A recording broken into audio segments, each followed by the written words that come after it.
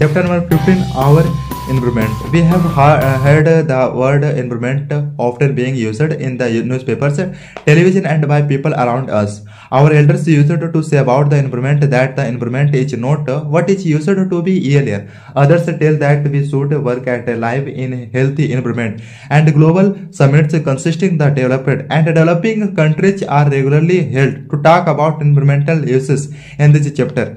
We shall be learning how various components in the environment interact or interrelated with each other, and how we affect the environment ecosystem. What are its components? All organizations such as plants, microorganisms, animals, and human beings, as well as the physical surroundings, interact with one another and maintain a balance in nature.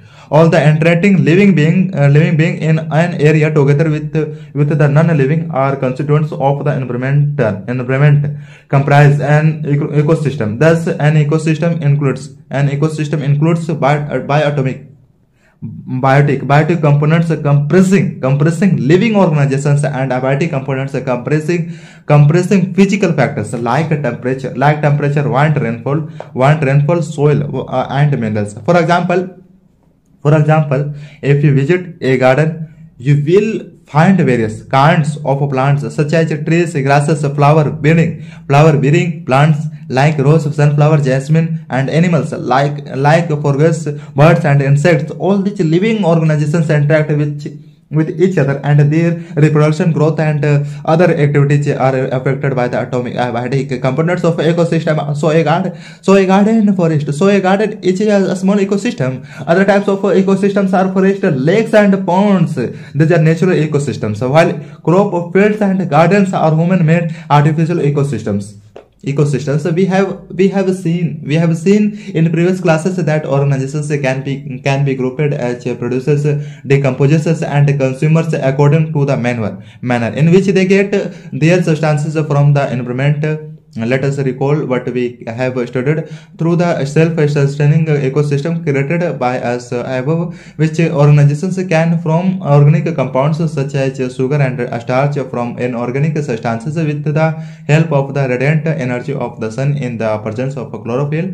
All green plants and certain bacteria which can synthesize food by photosynthesis come under this category and known as producers. Organizations depends on the producers either indirectly or directly for their sustenance. These organizations which use the food produced either directly from producers or indirectly by feeding on other lower consumers are the consumers. Consumers can be classified as herbivores, carnivores, parasites, and omnivores. Can you give examples for each of these categories of consumers? Consider the situation where you do not clean the aquarium and some plants and fishes have died.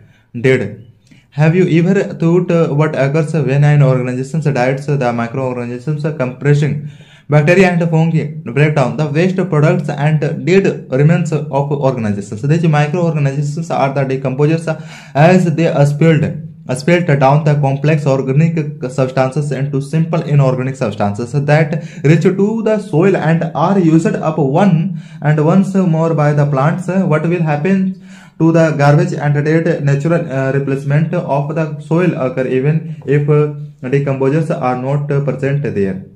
Food chains and webs. In activity 2, we have made a series of organizations feeding on one another. This series or organizations taking part at different biotic levels make a food chain. Each level or step of the food chain forms a trophic level. The produce or the autotrophs are at the first trophic level. They fix up the solar energy and make its availability for heterotrophs or the consumers. The primary consumers or the herbivores can come at the second level. A small carnivores or the secondary consumers at the third level and larger carnivores or the territory consumers make the fourth trophic level. We know that the food that we eat acts as a fuel to give us energy to do work. Thus, the interaction among the different components of the environment include flow of energy from one component to another of the system. As we have studied, the autotrophs capture the energy from the sunlight and change it into chemical energy. This energy supports all the functioning of the living world. From autotrophs, the energy goes to the decomposers and heterotrophs. However, as we saw in the earlier chapter on sources of energy, when one form of energy is converted into another form, some energy is lost to the environment in forms which cannot be used again. The flow of energy between different components of the environment has been extensively read, and it has been found that the green plants in a terrestrial ecosystem get about 1% of energy of sunlight that reaches to their leaves and convert it into food energy.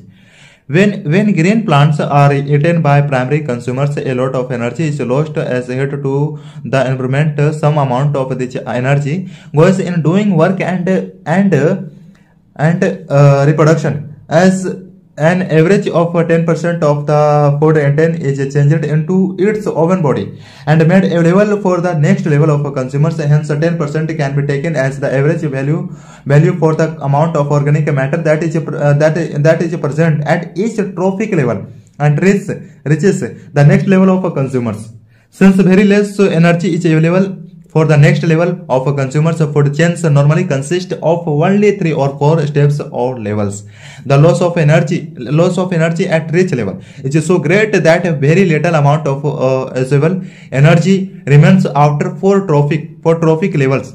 Usually a greater number of individuals are present in the lower trophic levels of an ecosystem. Producers are in the greatest number. The complexity and length of food chains very greatly each organizations. Each usually eaten by 2 or more other kinds of organizations, which in turn are eaten by several other organizations. So instead of a straight line food chain, the relationship can be represented as a series of branching lines known as a food web. Two things become clear from the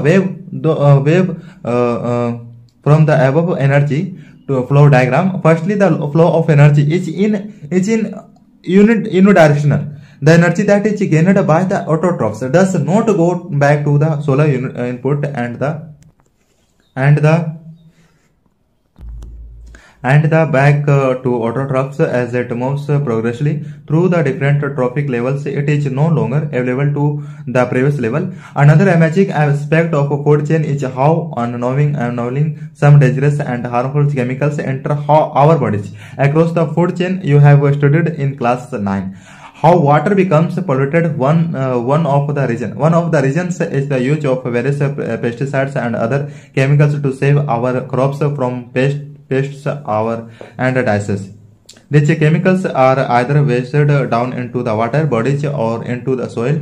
From the soil, they get absorbed by the plants along with the minerals and water, and from the water bodies, these are taken up by aquatic animals and plants. This is one of the ways in which they enter the food chain. As these chemicals are non-degradable, these get progressively accumulated at each trophic level. As human beings attain the top level in any food chain, the maximum concentration of these chemicals get gathered in our bodies. This phenomena is called as biological magnification. This is the reason why our food grains like rice and wheat, vegetables and fruits and even meat have different amounts of pesticides residues. They cannot always be removed by washing or by other ways. How do our activities affect the environment? We are an integral part of the environment. Changes in the environment and have an impact on us, and our activities change the environment. We have already studied in class 9 how our daily activities pollute the environment. In this chapter, we shall be studying about two of the environmental problems. problems in detail, that is waste disposal and depletion of the ozone layer and how it is getting depleted. Ozone O3 is a molecule produced by 3 atoms of oxygen, while O2, which we generally refer to as oxygen, is important for all aerobic forms of life. Ozone is a deadly poison. However, at the higher levels of the atmosphere, ozone performs an important function. It covers and protects the surface of the earth from ultraviolet radiation coming from the sun. This radiation is highly dangerous for organizations. For example, it is known to cause skin cancer in humans. At the higher levels of the atmosphere, ozone is a product of UV radiation.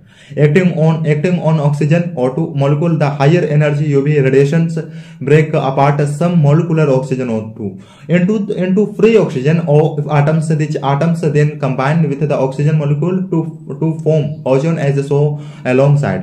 The amount of ozone in the air began to drop sharply in the 1980. This decrease has been related to the synthetic chemicals like chlorofluorocarbons CFCs, which are used in fire extinguishers and as refrigerants. The United Nations Environment Programme UNEP succeeded in forging an agreement to freeze CFC for all the manufacturing companies to make CFC free refrigerators throughout the world, meaning the garbage we produce in our daily activities. We produce a lot of materials that are thrown away. What are some of these waste materials? What occurs with them after we threw them away? Let us perform an activity to trace the answers of these questions. We have studied in the chapter on a life process that the food we eat is digested by different enzymes. In our daily life, have you ever surprised by the some enzyme does not spell down everything that we eat? Enzymes are specific in their action. Specific enzymes are required for the breakdown of a specific substance. That is why we will not obtain any energy if we try to eat coal. Because of this, many human-made materials such as plastics will not be split down by the action of bacteria or other saprophytic organisms. These materials will be acted upon by physical process such as heat and pressure, but under the desired conditions found in our environment, this exist for a long time. Substances that are broken down by various biological processes are called to be biodegradable. How many of the substances that you buried were biodegradable? Biodegradable substances that are not split down in this manner are said to be non-biodegradable. This type of substances many by inert and simplify placed in the environment for a long period of time or may harm the different members of the ecosystem. Visit any town or city and we are definitely find heaps of garbage mostly all over the place. Visit any of tourist interest place and we are sure that you will definitely find the place littered with empty food wrappers. In the previous classes, we have discussed about this problem of dealing with the garbage that we produce.